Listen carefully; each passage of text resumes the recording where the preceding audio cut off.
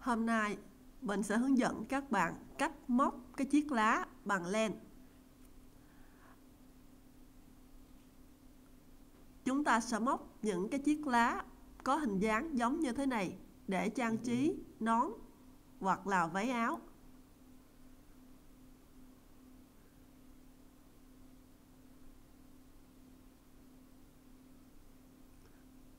Trước tiên, các bạn móc cho mình một cái dây móc xích dài 16 mũi móc xích. Mũi thứ nhất, thứ hai, thứ ba, thứ tư, thứ năm, thứ sáu, thứ bảy, thứ tám, thứ chín, thứ 10, 11, 12, 13, 14, 15, 16. Chúng ta đã có được 16 mũi móc xích. Sau đó các bạn bỏ hai chân móc đầu tiên. Chúng ta móc từ chân móc thứ ba, lần lượt 14 mũi móc đơn. Mũi thứ nhất,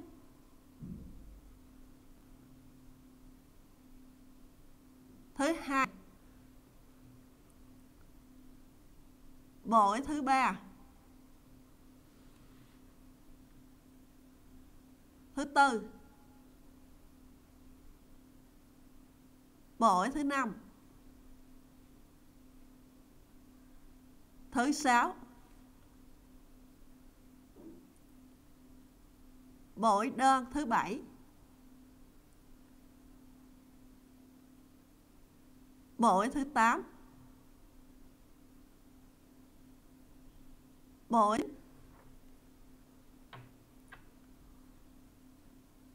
thứ 10, 11,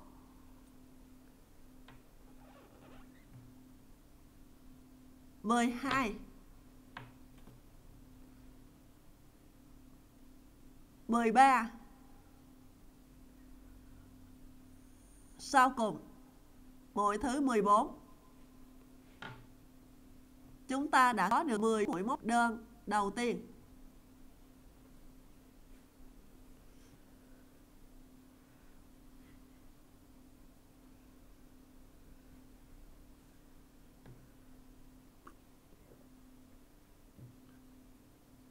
Sau đó các bạn móc lên 4 bính. Mũi thứ hai, thứ ba, thứ tư. Sau đó các bạn móc đối xứng lần lượt 12 móc đơn. Mũi thứ nhất,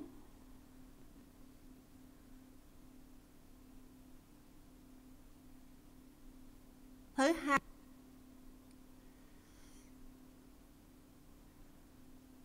thứ ba,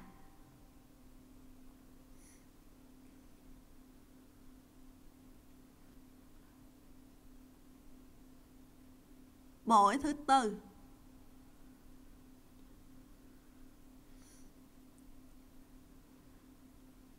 thứ năm,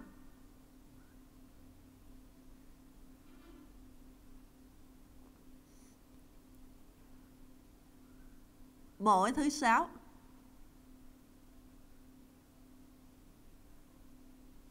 thứ bảy, thứ 8,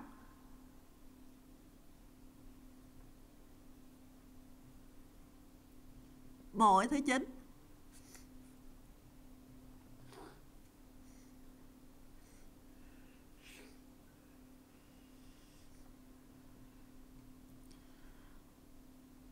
mũi thứ 10,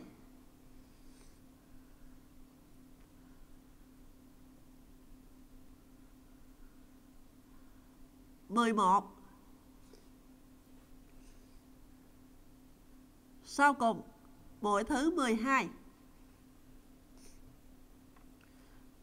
Chúng ta vừa móc xong hàng móc đầu tiên.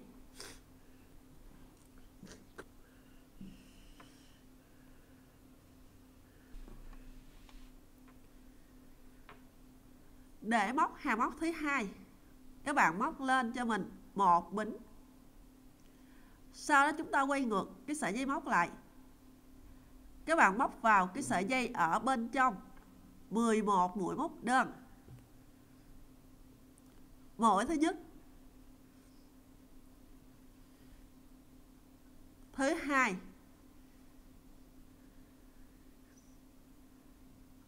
mũi thứ ba,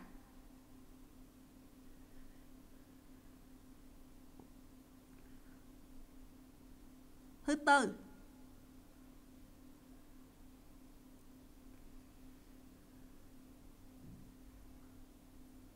thứ năm, mũi thứ sáu,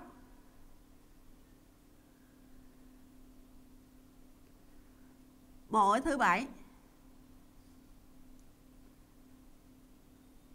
thứ 8,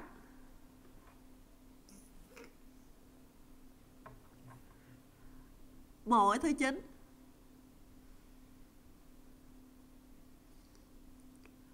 thứ 10. Sau cùng 11. Sau khi có được 11 mũi móc đơn rồi, các bạn móc vào cái dây móc kế bên 2 mũi móc đơn.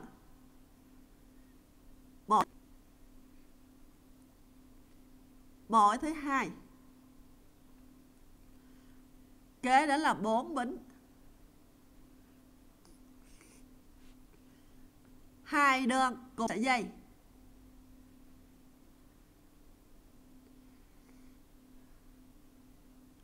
Tiếp chúng ta móc vào cái sợi dây ở phía trong lần lượt 12 mũi móc đơn. Mũi đầu tiên, mũi thứ hai,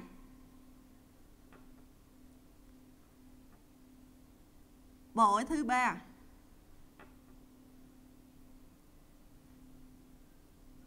thứ tư,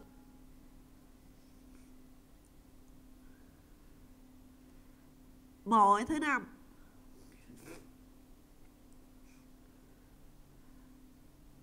thứ sáu, mũi thứ bảy,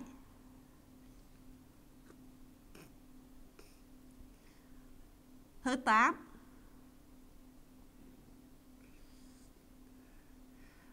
mũi thứ 9, thứ 10, 11, 12. Chúng ta vừa móc xong hàng móc thứ hai.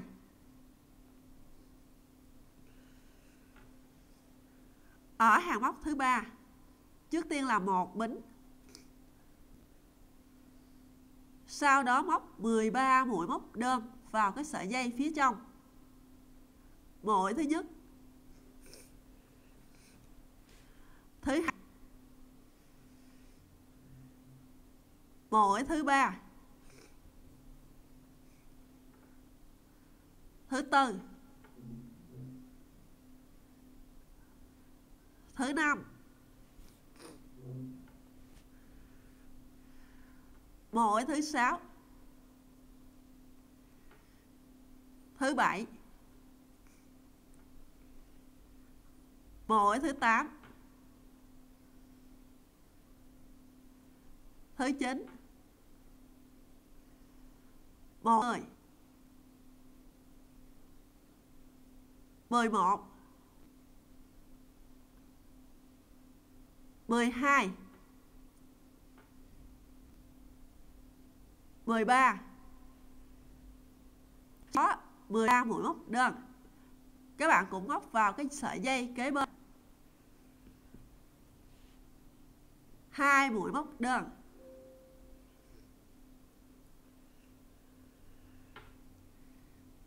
Sau đó là 4 bính. 2 đơn cùng chân.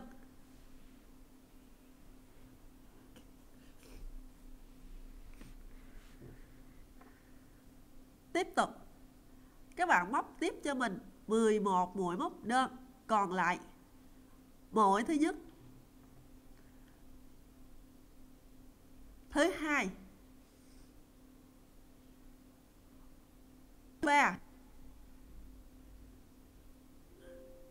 thứ tư, mũi thứ năm,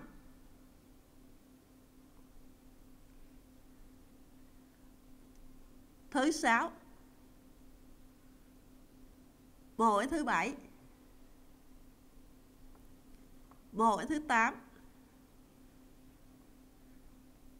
mũi thứ 9, thứ 10, 11. Chúng ta đã xong hàng móc thứ 3. Hàng móc thứ 4 trước hết cũng là một bính. Sau đó là 12 mũi móc đơn. Mũi thứ nhất,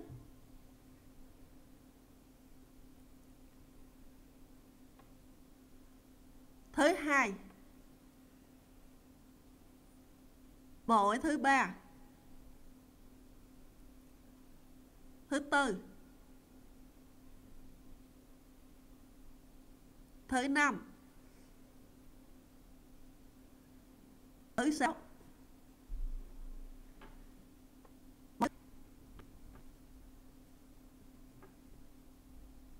thứ 8, thứ 9, thứ 10,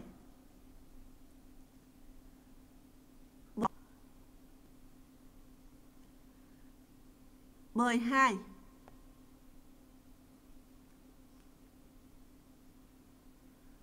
Sau đó chúng ta cũng móc tiếp vào cái sợi dây. Trước tiên là 2 mũi đơn.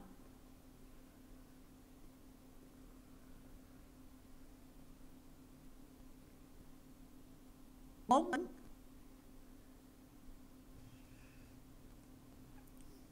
Hai đơn cùng chân. Các bạn móc tiếp 13 mũi móc đơn còn lại. Mũi thứ nhất, thứ hai, mũi thứ ba, thứ tư, thứ năm, mũi thứ sáu, thứ bảy, mũi thứ 8, thứ 9, mũi thứ 10, 11, 12, 13. Chúng ta xong hàng móc thứ 4. Hàng móc thứ 5 trước hết một bính. Sau đó quay ngược lại móc 14 mũi móc đơn. Mũi thứ nhất, thứ hai, mũi thứ ba, thứ tư, mũi thứ năm, thứ sáu, mũi thứ bảy, thứ 8, thứ 9, mũi thứ 10, 11, 12, 13, 14. Sau đó cũng móc vào cái dây móc này 2 đơn.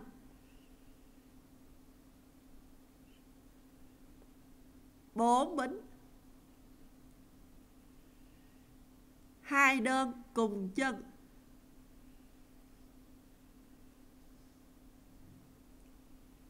Và các bạn sẽ móc tiếp cho mình 12 mũi móc đơn còn lại. Mũi thứ nhất, thứ hai, mũi thứ ba, thứ tư, mũi thứ năm, thứ sáu, mũi thứ bảy, mũi thứ 8,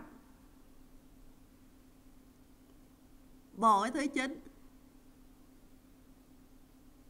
mũi thứ 10, mũi thứ 10. Sau cùng, mũi thứ 12. Như thế là chúng ta đã vừa móc cái hàng móc sau cùng. Các bạn cắt bỏ cái phần chỉ thừa này đi.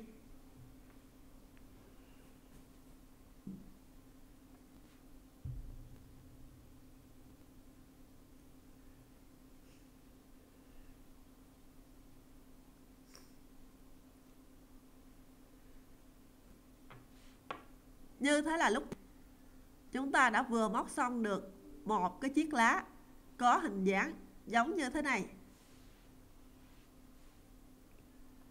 Cái cuốn lá nó nằm ở trên, cái phần cái đuôi ở phía dưới.